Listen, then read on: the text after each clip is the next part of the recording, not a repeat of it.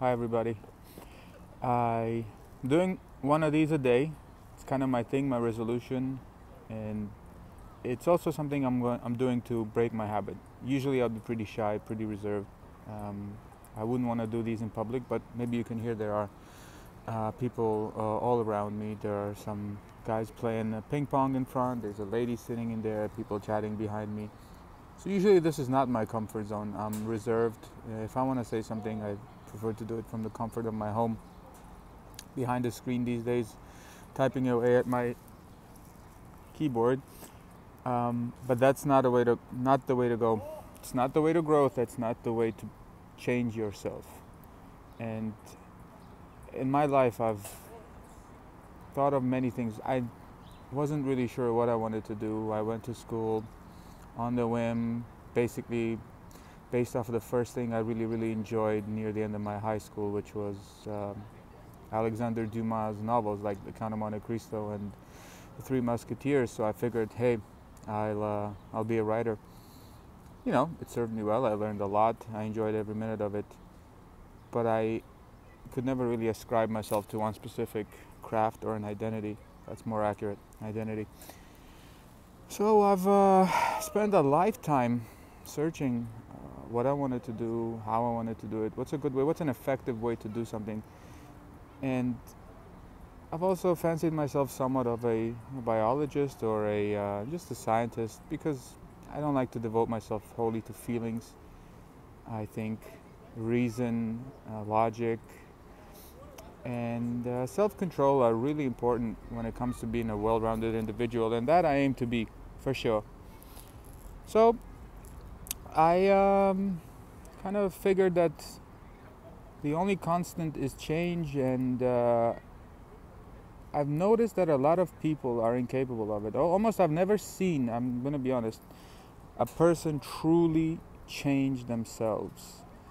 So I thought maybe that's something I can do, maybe I can show the world. And in some extent, I think I've accomplished it. But the trick here is that you never fully accomplish a transition or a change. Now, obviously, should you do it? Should everybody change? I think so, but to everybody to a different extent. Some of us start off with bad habits. A lot of us start off with bad habits. Some of us start off lost. Some of us just fancy something different in life. But change, we want to do it usually through identity. Like, we'll put on a new coat, we'll get a new bike, we'll get a new haircut. But if it was that simple, then everybody would be somebody different every day of the week. You'd put on new clothes and go to, one day you're a goth, next day you're a rocker.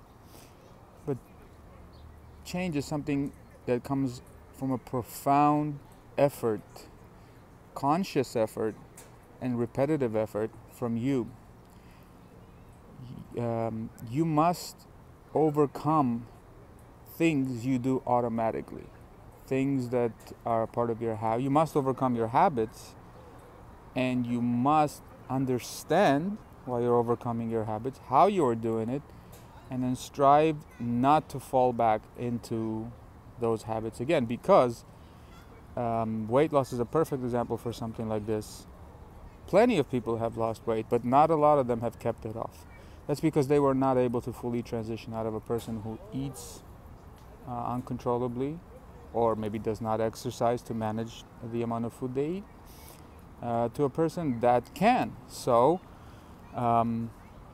this is something that I hope to achieve more and more every day. I mean, you guys, I guess, if anybody's interested in something I have to say, you can follow along. I'll post more of these. Like I said, my aim is to record one a day. But I'm going to end all of them with a principle that I think is essential to transformation and growth for you as a human being. And it doesn't really matter how old you are, though. The older you get, the more weight you have, the more of a burden it becomes. But having said that, I want to end the video by repeating or iterating or presenting the principle of the 3 I's, the 3 principle, which is identify, implement, and iterate.